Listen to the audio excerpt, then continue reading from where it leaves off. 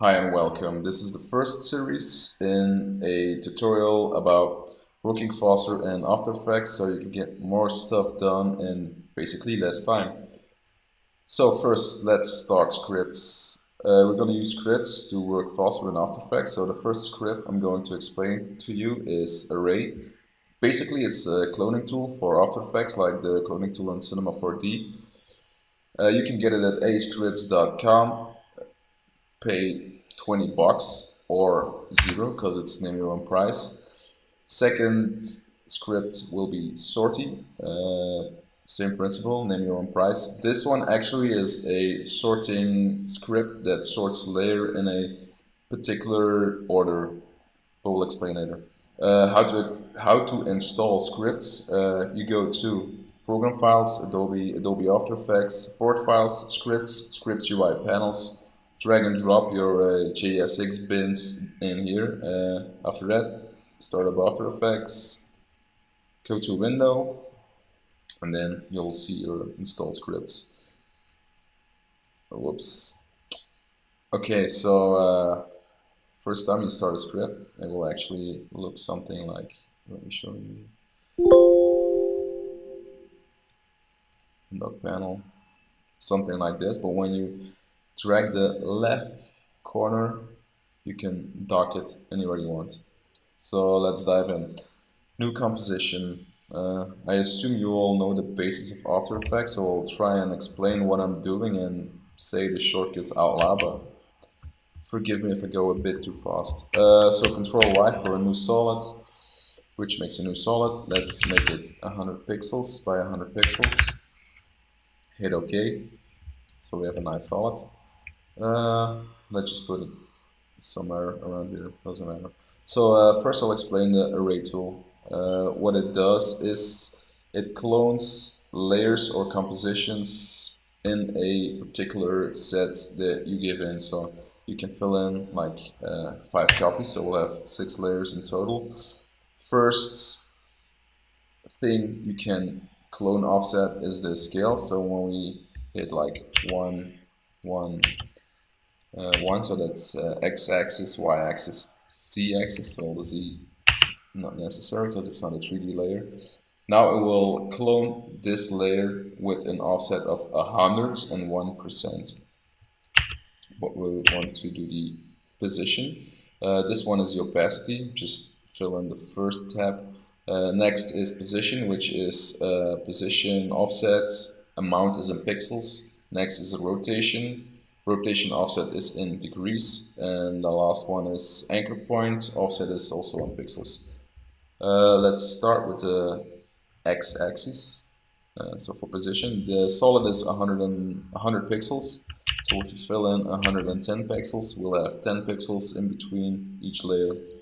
Hit create, and we have 6 layers in total. Control A, select all layers, delete this one. And then for the y-axis, we do the same. So 110 pixels. Control A just to move them around. So now we have a nice grid. Awesome. Now, fun stuff.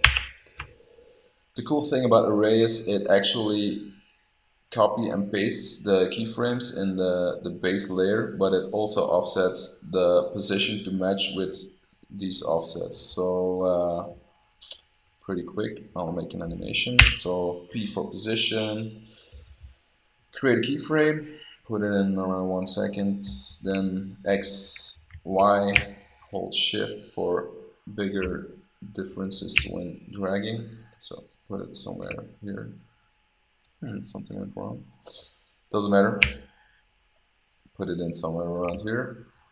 Then copy this keyframe so it's still for 1 second, and then in another second it disappears off screen.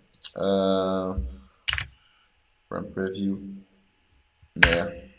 Basic ugly animation. Maybe select these 2 keyframes, hit F9 for ease in, ease out. Preview again. Well, that's a bit better. Okay, so I'm going to cut the layer at the end. So Control Shift D, split layer, delete, deletes.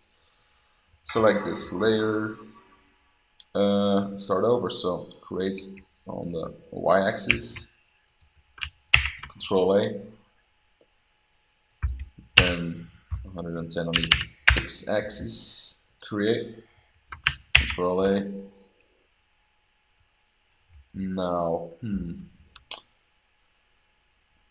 stupid, I have to move all these squares without interfering with the keyframe, so I'll show you this trick. So with all solids selected, we have to select all these keyframes.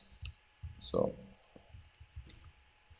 Control A selects all layers, hit U to see all keyframes, go down, select all the keyframes. Now the important part is that the time indicator is on a keyframe. Oh, come on. Right, so again, select all keyframes. So the important thing is that this thingy is on a keyframe, and now we can just move around these guys without interfering with the keyframe. So ramp preview, and we've got a nice block of our grid moving in and out of the picture. Now, Control A, minimize. Let me just duplicate this composition. So I'll name this test 1. Control D in the project manager. Yeah, test 2 is okay. So we've got two perfect sets of these layers moving in and out. So select all these layers, right click, sequence layers, which is under keyframe assistant, sequence layers. So our animation is about 3 seconds, so I'm gonna have overlap. Let's say the overlap is 2 seconds, 27 frames. So we have 2 frames overlap. So review the animation.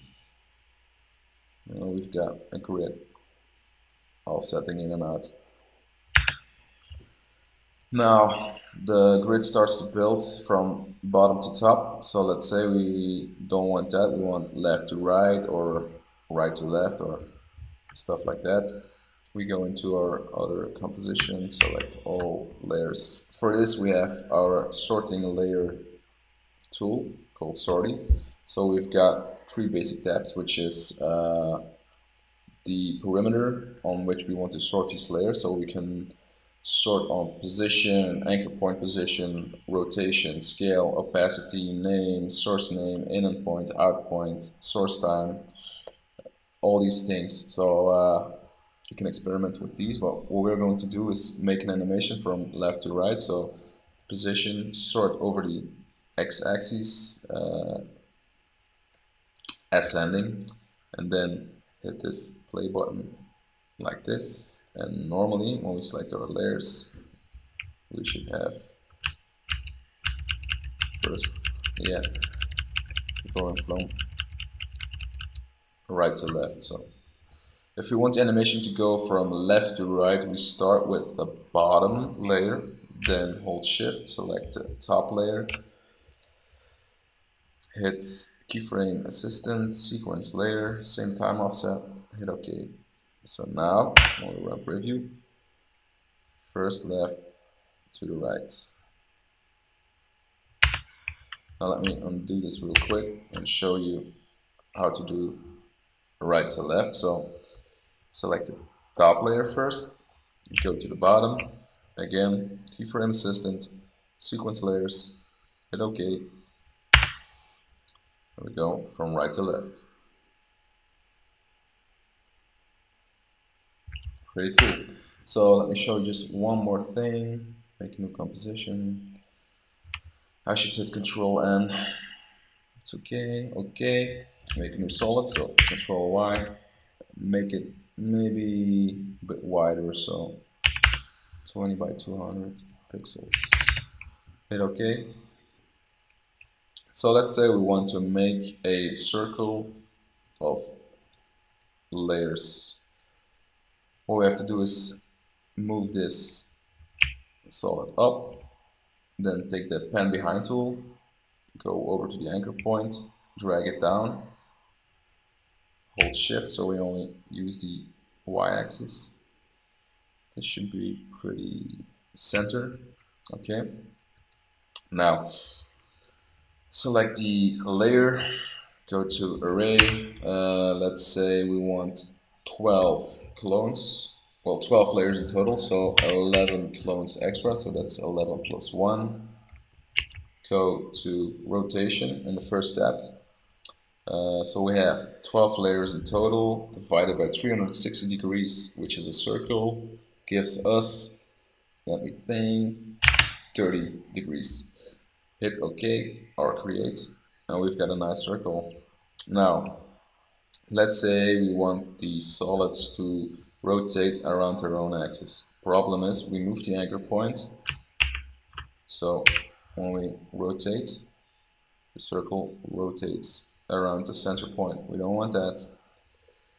So deselect, actually select all layers, and then go to layer, transform, center anchor point and layer content. Well, it basically does what it says it does, so it centers the anchor point and the layer content. Now when we hit rotate, they rotate around their own axis. Pretty cool. So let me just really make a quick animation, make a keyframe, 4 seconds, turn it around like 360 degrees. Alright. Maybe, just to make it interesting, create a new null object. Control A, Control click the null point, parent all these guys to the null point, and just rotate the null point like, I don't know, 180 degrees. Now preview, basic animation. Alright, that was it guys. Just wanted to show you how powerful scripts can be. I really advise you to download Array and Sorty. Once you get used to them, you'll find yourself using them quite a lot. So, hope you enjoyed it. Bye.